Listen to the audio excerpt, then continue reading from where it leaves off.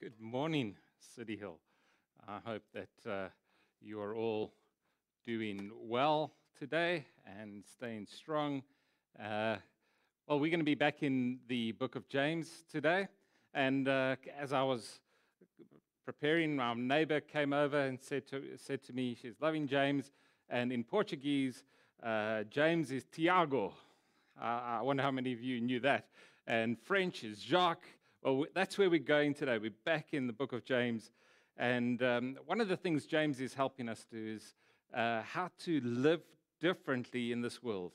And in fact, it's easy, isn't it, to just blend with this world, to look like the world. But I'm reminded of this. We are meant to be different. We are the redeemed people of God. We have been saved. God has delivered us from the kingdom of darkness into the kingdom of light. He has given us His Holy Spirit so that we can image His Son. And there is something so radical about God's work of grace in our lives that transforms us in the way we live out our lives in these days. The truth of the matter is, I think you know this and I know this, we don't always look like what we are. Sometimes what we are isn't always seen as clearly in what God says we are. And this is the thing that brings James to address something that he has observed in the life of the people that he is ministering to, these people who have been scattered because of persecution. And he's seen something amongst them that he knows he needs to address. And I'm going to read from James chapter 4, I want to start by reading the first 3 verses there. And the words on the screen. If you've got a Bible, you're welcome to turn there. You can underline and whatever you. But I want to read these. This is the scripture, James chapter 4, from verse 1. What is the source of wars and fights among you? Don't they come from your passions that wage war within you? You desire and do not have. You murder and covet and cannot obtain. You fight and wage war. You do not have because you do not ask. You ask and don't receive because you ask with the wrong motives, so that you may spend it on your pleasures. I'm giving the title to today's message, The Inside Battle. And the reason is this. We look around ourselves and look around this world. There's a global reality that is highlighted from the fallenness of this world. We see the fallenness. We don't have to take long to be able to stand back and just see that around the world there's something wrong. We all know that. There's wars. We hear of wars all the time. It's nothing new to us. We actually even sometimes watch them live as they happen, because now this is the way it is done. Whereas in the old days, wars would be fought and we'd hear of the news later. Today, we watch what's happening in real time. There's a global reality of this. And we know the social unrest. Some of you from Zimbabwe know what's going on there and the challenges that are there. Then there's South Africa with its own challenges. So there's a global reality to this. Then there's a domestic reality. It comes very close, much closer to home, because we see this. We see husbands and wives fighting. We see children fighting with their parents. And it just seems so close to home. Last night, one of my daughters was coming home and saw a lady in the street with a baby screaming, and they stopped to see if they could help, and only to discover that somebody had just been shot and killed in their home. This world, something's wrong, don't you feel? It's the domestic problems. But it goes even deeper than that, doesn't it? It goes to the personal level. It's a personal reality, because all of these battles start within us. I know we often think it's the other person's fault, but these battles, whether it's a global war that's going on, or whether it's domestic problems that are happening, or whether it's something in our own lives, it starts in the heart. And, it's our hearts and our passions that drive us. And it's so easy to get offended, so easy to get angry, so easy to be bitter towards other people. It's easy to do this, easy to want it our way, isn't it?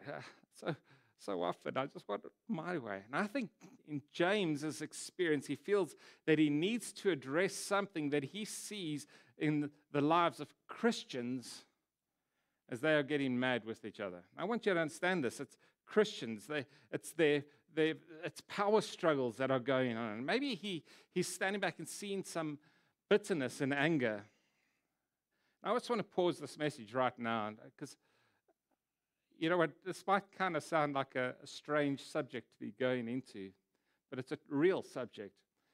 I want to just speak to those who may be watching and haven't yet crossed the line of faith. You haven't come to faith in Christ. And you're checking out this Christian thing, and you've been checking out Christians, and sometimes Christians put us off being Christians. It's totally understandable. But I want to suggest to you one of the greatest arguments for the truth of this book, one of the reasons I believe we can trust this book, is that when it speaks about people, speaks about Christians, it speaks about the heroes even of the Christian faith, it doesn't try and paint them in this picture-perfect painting. It exposes the flaws.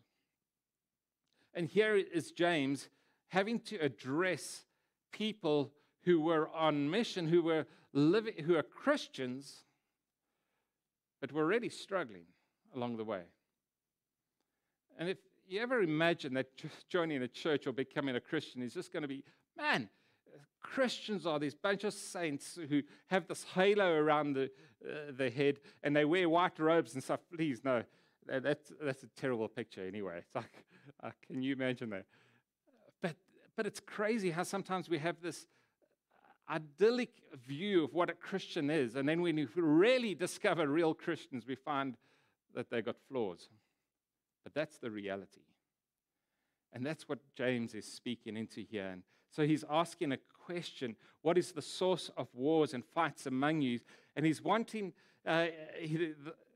this to progress beyond just a theoretical study of the problem of the heart to something that we overcome and we find victory in our lives. And that's what he's helping us with today. And he starts here. He starts with these 3 verses. Understand your heart. Understand your heart. Your heart. We become students of everybody else's lives and everybody else's hearts. Oh, they've got this problem. But sometimes we need to study our own hearts to see, is it not your passions that wage war within you? Now, he's not opening this up to a philosophical debate, but in fact, he's asking you this question, expecting the answer, yes, that is it. That's the reason. That's the problem. And I think just even that word passions, don't you find that it's a strong word? It speaks about things that drive us. We often use the phrase, like, that person's so passionate. They're passionate about what they do. Why? Because there's something that's deep inside of them that's welling up and driving them to do what they do. They believe in this. They're after this. And I think this is where in our lives, we're passionate people. But passion is challenged because we find that the Christian life is, in many ways, we find this reality of 2 worlds colliding. And there's this conflict that's in us. On the one hand, where there's a life that we want to worship Jesus with. We want to honor him. We want to glorify him. And we do. But so often on the other side, there's a heart to satisfy self. I can do it my way. I want to pursue my pleasure. I want to do things so that I'm, getting what I want. And Paul, the Apostle Paul, expressed something similar in Romans chapter 7 when he wrestled through this, and he said, the things I want to do, I do not do, and the things I do not want to do, I do. And there's this tension that's constantly going on in our lives. It's like, how do I bring this under control? Maybe you found this in your own life and you've come up with these questions that you ask yourself. Like, I can't believe I just said that. Well, I don't know where that came from. Yeah, I can't believe I did that. Or maybe it's something like, that's just not me. Now, James takes that answer. If you take the answer that the question that James gives, and you put that in there, don't you find the answers the same? Don't they come from your passions that wage war within you? This tension that's going on? And this highlights something. There's something wrong. And the root needs to be addressed. And I think this is what we're after. We want to get to the root of it. The question that he's pushing us to ask is, what is the prominent driving passion that is driving your response in life? What is the thing that drives you? You've got to look at the fruit. You've got to look at the fruit. Because unchecked passions are problematic. And so sometimes the reality is we actually need other people. This is why the church is so important. When people go, I don't need the church. I don't need the people of God. I don't need the gathering of the saints. I don't need Christians in my life. The problem there is actually we do. That's how Christians may be imperfect. You are, and so am I. And so if we reject people, those are the instruments of grace that God wants to use in our lives to help us understand what's going on in our passions. Let me carry on in the scripture, because he goes down to verse 4 and he brings some startling revelations for us here. In verse 4, he says this, "You adulterous people, don't you know that friendship with the world is hostility toward God? So whoever wants to be the friend of the world becomes the enemy of God." Or do you think it's without reason that the scripture says, "The Spirit he made to dwell in us envies intensely"? So I think once we get to understand our hearts, we also need to take another step and go, let's understand God's heart. And friends, don't forget, he's speaking to Christians here.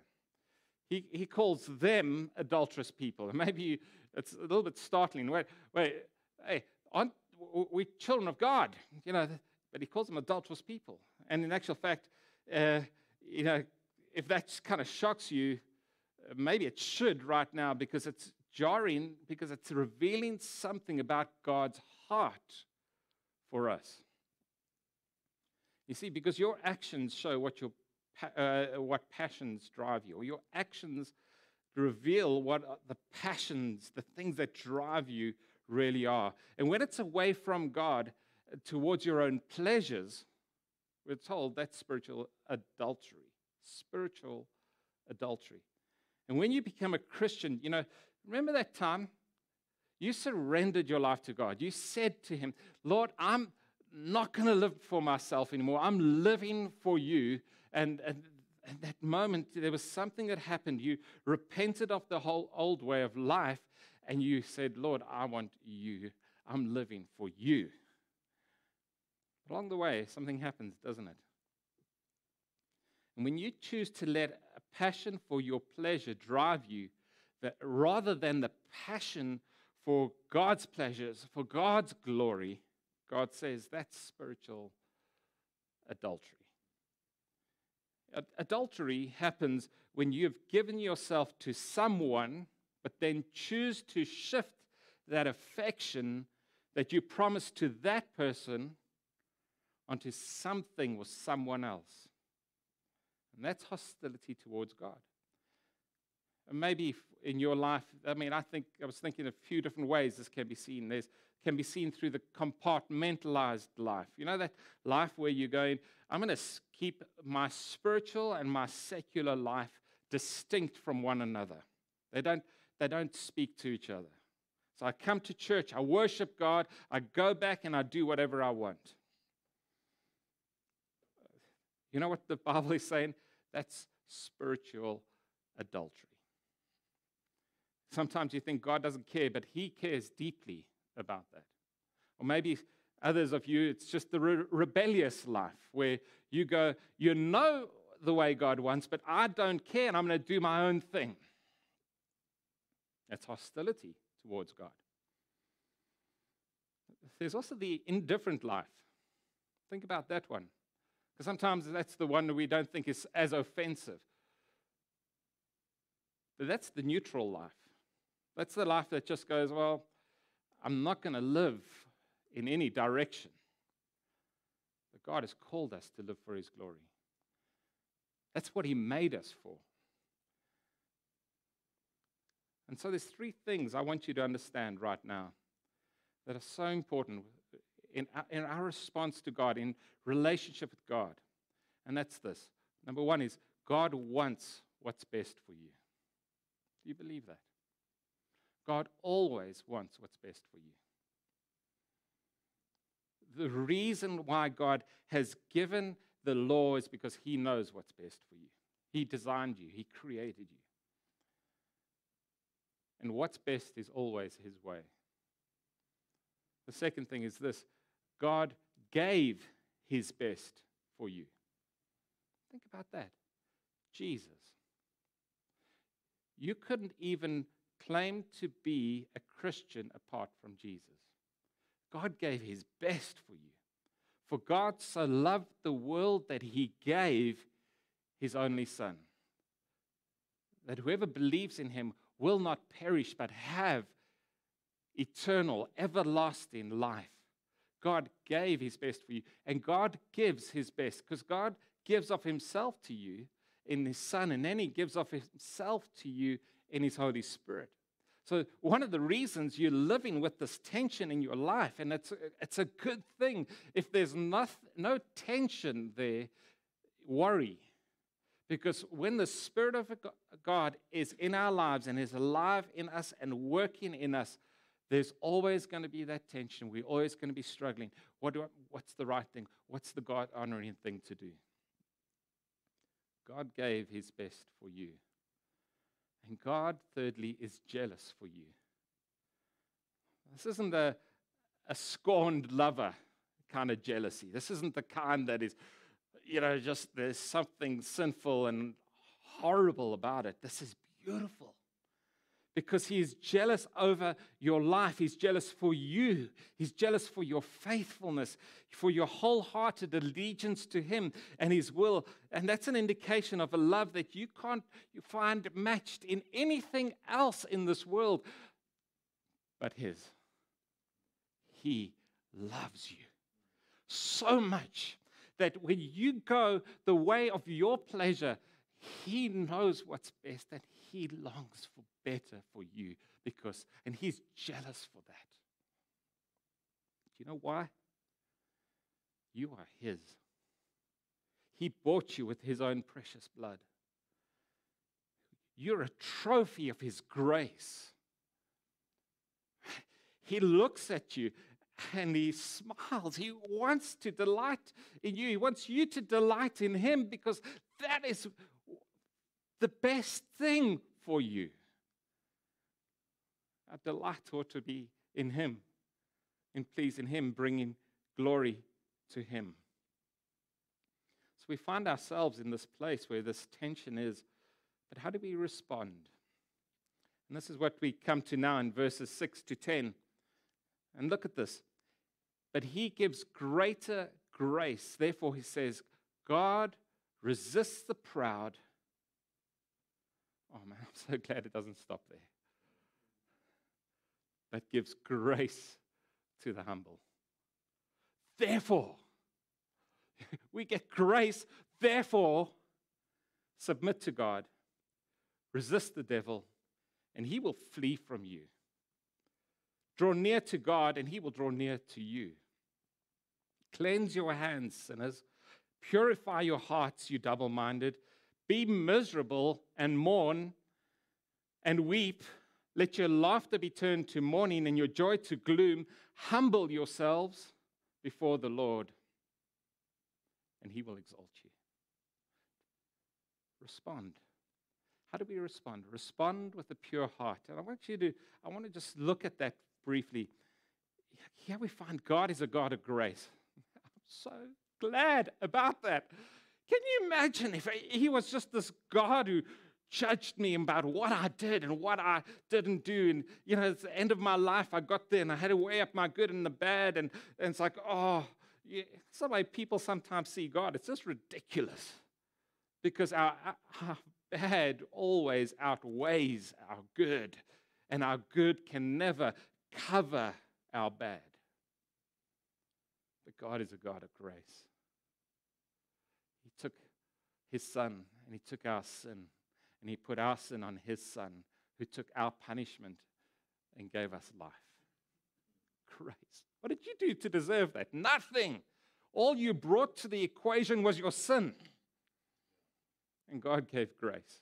So we find not only do we begin the Christian life with grace, we continue the Christian life with grace. And so he gives grace to the humble, and that gives you an indication. How does this responding look like? What does it look like? Well, humility. It takes humility to admit that the root of my problem is my pride. It's not what other people have done to me. It's not what, I feel it's here. It's my pride. It's my ego. It's at this point that we've got to take responsibility for our hearts and our passion, because when we do and we get to realign that towards God, we get onto the road towards victory. That's the starting point. Then he says, submit yourselves to God. What do you want? What do you want? Let's submit that to God. Let's bring what I want under his gracious care and love and concern for me. He's going to give me tons of wisdom when I do that. Because we're going to start to learn to change direction and go where God wants us to go. Submit to him. Resist the devil. I don't think there's anything passive about that. The Christian life is incredibly active. It's like, I've got to submit to God. I've got to resist the devil. When the devil starts to come along and go, you need this. No, you've got to go, I don't need that. I need what God wants, because what God wants is always best. And what the devil wants is always for my downfall. He doesn't care about you. Resist him and he will flee. Draw near to God and he will draw near to you. He will draw near to you. Grace. Come in faith. Friends, I want to encourage you. Let's have lifestyles of drawing near to God, of going to him and acts of submission, pushing into him and going, Lord, what is it that you want? How do I hear from you? What do I do, before you? Come in praise, come in worship, come in prayer. Hold on to the truth of God's word. He's the one who invites us to himself. He says, come to me. I'll give you rest. Come. Pursue holiness then. He says, cleanse your hands, sinners, and purify your hearts, double-minded. Do this. Come into him. This isn't COVID sanitizing stuff. It's like, cleanse your hands. Okay, I've done the sanitization before God, and now I'm ready. No, God is saying those hands that serve, let them serve what is pure, what is God-honoring. Do it. Come to me. Pursue holiness. God is, this is taking responsibility for your actions that are keeping you from God. This is repenting and embracing his cleansing. Then feel the horror of your sin. Look at that in verse 9. Be miserable and mourn. That's not language that we use. We go, hey, be happy. We're Christians. But if sin is involved, no, grieve and mourn. Be sorry, not for the consequences of your sin, but for the fact that you have offended God. I always think it's such a challenge, So many times I've found people caught in sin that they don't have this sense of God in it and how it's offended God. They've just, when they get caught, they feel, oh man, I sinned. And it's more the remorse for their sin because now they've been caught than actually the fact that they've sinned, and so there's repentance. Bring repentance into the equation. It's right. That's why I still believe repentance is something for the Christian life. We bring it into life. And then he says, live humbly. So the way you start embracing this path to victory, you continue to live in that way. Live humbly. Because when you do, he will exalt you. You don't have to exalt you. You don't have to pursue your exaltation. You're not living for the praise of man. You're not living for the applause of man. You're living for the smile of your God and his well done. James MacDonald has written this. He says, at the end of the day, because this is the lordship issue I'm talking about, the ultimate test of lordship is not the crisis of deciding that you believe this, but the process of allowing your will to submit to his at the point of pressure, the place where he and you might disagree on what to choose. He becomes Lord in your life as you choose his choices above your own. This takes me to the last two verses for today. Verse 11 and 12. It say, don't criticize one another, brothers and sisters. Anyone who defames or judges a fellow believer defames and judges the law. If you judge the law, you are not a doer of the law, but a judge. There is one lawgiver and judge who is able to save and destroy. But who are you to judge your neighbor? He's bringing this back around to the beginning. Because what he's wanting you to do is celebrate a changed heart. See, how do you know, or how do I show that I've made progress in defeating the stronghold of sin in my heart? And to seeing that these passions are brought under control and under brought into submission to God and lived out from that place. Passionate lives for his glory. I think it's shown in two areas. One is in a right view of yourself. You understand who you are. You understand that you're not the judge. You're not the one who's going to pass judgment. God is. What a liberating thing to realize. I don't have to judge. I'm not that person. The second thing is this, a changed attitude towards your spiritual family. Don't criticize one another, brothers and sisters, he says. The church. We may be imperfect. But guys, remember this, we're family. And don't forget this, this family is going to outlast my physical family. This is the family that I take into eternity. So I need to get some stuff right with them now.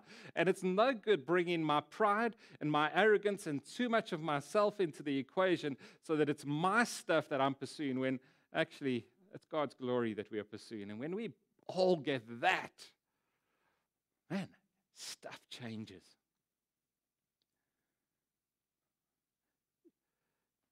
As I finish, I just want you to know, James isn't trying to show us that the church is this perfect group put together beautifully.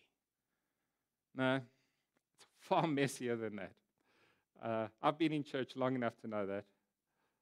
I probably was in church from the first Sunday that I was born. That's what my parents were like. They were like, "Oh, you're around, we go to church." And it was like that through my life. I mean, barely missed a church service on a Sunday. But that's my life. But I know, and I've seen, and I've experienced how messed up sometimes Christians are. But you know what amazes me? These are the people that God is at work in. He's saved, and He's teaching us what it means to look like Jesus and carry the mind of Christ. We're not perfectly there yet. We're still on this journey. You're on this journey. And in this brokenness, God is using His church to change this world. I'm always struck by Ephesians 3:10, where it says, "So that through the church the manifold wisdom of God may be known to the rulers and authorities in heavenly places." It's like this church is making declarations in heaven about how wonderful the grace of God is. Think about that. How radical it is when the church lives out who we are, and we show who we are through our action. Jesus loves His church. Many times I've been tempted to go, I want to give up on this thing. And then Jesus reminds me, but Bruce, you're part of it. Any problems that you see out there, man, you carry some of this into that, because you are still in the process of being sanctified. Friends, we know that battle inside is real. But let's pursue victory rather than settle for complacency. Let's go for God and His glory. Let's get back to the place where we are humbly submitting to God and resisting the devil and drawing near to God and cleansing our hands and purifying our hearts, and where at times we will be miserable, not because I just feel all bleak today, but because I've offended God through my rebellious heart. And God is drawing me back to Himself. But I know that when I humble myself, He will exalt me. I don't know where you are in your walk with Jesus today, but I know that God, if you've crossed that line of faith, if you come to faith in Christ and you follow in Jesus, and your heart, and you're living with that tension, I want to worship God, but I'm living that tension of the selfish, prideful life. I want to tell you something. When God gets it to work with you, it's not always easy. It's sometimes painful. But that's because He wants you. And He's jealous for you because He loves you. Can I pray for you right now? I want to pray that God will just stir something in you in response to this message that will result in your heart being open to Him, soft towards what He is wanting to do, and that you would be a person who's known your passions are for Him and His glory. Father, I thank You for opportunities like this where we can worship together. So grateful for, even in these times, we have technology that we can use for Your purposes. But thank You that we get to worship You. Thank You that if we are experiencing these tensions, that we do experience these tensions, because it reminds us that You are at work in us. And it reminds us that You always want what's best for us. Thank You for giving the best for us. I pray that as we live out our lives, we would live them for Your glory, and that You would do radical things through City Hill Church in the days ahead, that as ordinary people, we would see You, an extraordinary God, working powerfully for Your glory.